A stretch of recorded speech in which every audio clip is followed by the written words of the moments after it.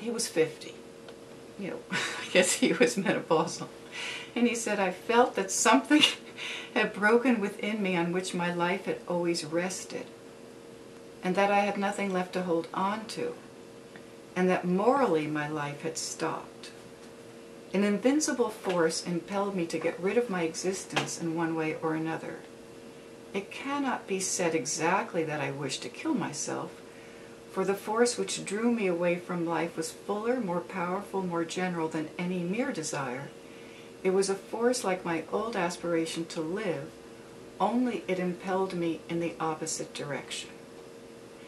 So, that you go on this journey, it's a call, and it just happens.